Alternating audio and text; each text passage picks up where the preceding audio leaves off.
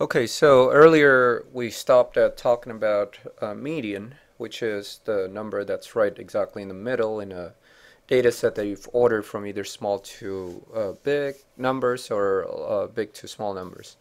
Now, median is used in certain cases, but not a whole lot usually in physical sciences. Usually we use the mean. Medians are useful if you're talking about data sets that have huge what we call outliers, which are basically numbers that would skew the distribution to really large or really small. A typical example would be if you're talking about median house prices, for example, in the Los Angeles area. Certain houses are so expensive that one or two of them, if they're in the millions of dollars range, they would skew the mean, the average, right, to a larger than expected number, even though there's only one or two of these houses. But most houses are probably a lot lower than that, right? Than the actual mean if you calculate it. So then a lot of times people would use median in order to get a more accurate picture of what the average is. Now the third quantity that you'll be dealing with in terms of determining precision and accuracy is something called the standard deviation. This is a statistical quantity and there's a formula for it which I'll show you in the next slide. But the standard deviation, just in terms of the meaning of this quantity, is a measure of the spread of the data around the mean. What do I mean by spread? Just exactly what it says, which is that how much of a deviation do you have around the average, the mean, okay? Now, if you imagine it, the idea of a spread looks something like this. The line in the middle right here is your mean. And then usually data sets, if you just collect measurements again and again and again, in theory, the measurement should be represented by a curve that looks like this, and this is what we refer to as the bell curve, okay, or a Gaussian distribution. It's not that important for you to know that necessarily, but the idea is that if you're just doing measurements, let's say 100 times, you're measuring the same thing again and again and again, you should get a mean, and then the measurement should be distributed over this curve right here. A lot of the measurements would be right around the mean, but there's some measurements that are a little bit further away from the mean, and there's some measurements that are really, really far away from the mean just because you're making these measurements again and again, so you're making errors, random errors creep in here and there, okay?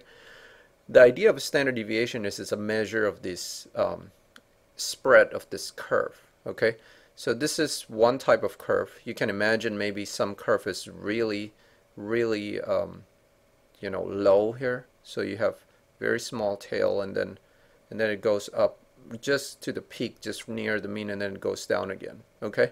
So that would be the type of measurement that we like, right? It's a measurement that basically all the values are centered around the mean. There'll be something that would be precise, right? But the larger the spread is, so if you have something that's really, huge spread right here, right, even bigger than this, that means that the data is all over the place, okay, which means that you're really not being precise when you're making that measurement, okay? So that's the idea of standard deviation. It's kind of a measure of the spread right here.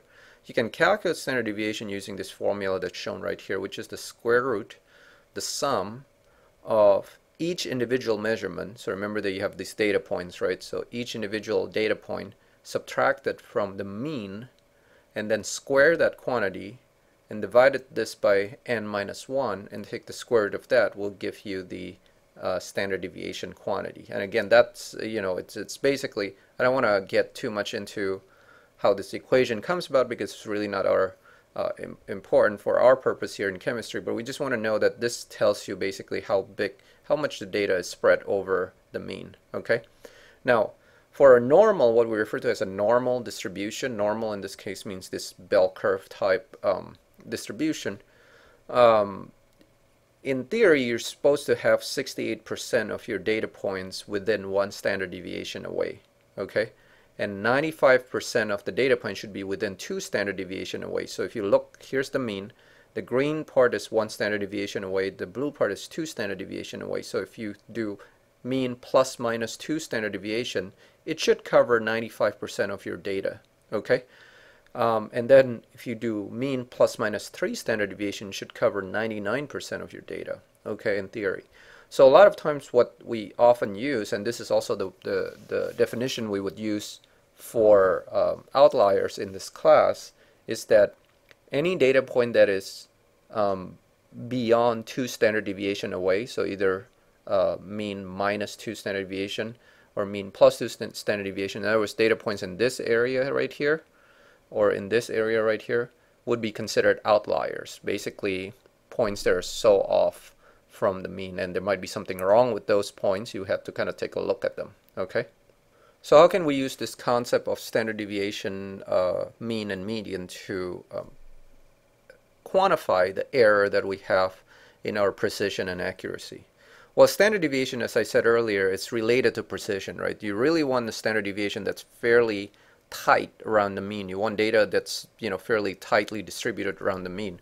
You don't want a very broad distribution. So the way we're going to quantify percent error in our precision is to calculate the standard deviation and then compare that to the mean. Okay, so it's standard deviation over mean times 100%. The smaller this number is, the less your error is in precision. The bigger the number is, the more error you have in your precision. Basically, the broader your distribution is. Okay, so that's kind of the idea of this calculation right here. As far as accuracy is concerned, usually the percent error is expressed in using this equation, which is EV here stands for experimental value, or sometimes experimental average, right? Depending on what it is we're trying to calculate. So if you have an average value, you would use that as your experimental average, minus your true value. Okay, and take that as an absolute value, just the positive number of it, and then divide it by the true value times 100%. That gives you how far off you are from the true value. Okay, so if this difference is very small, then your percent error is really small. That means the data is pretty accurate. But if this number is big, then the percent error is big, then data is not that accurate. Okay, in the next video I'll show you an example of how to go through the calculations of all of these quantities.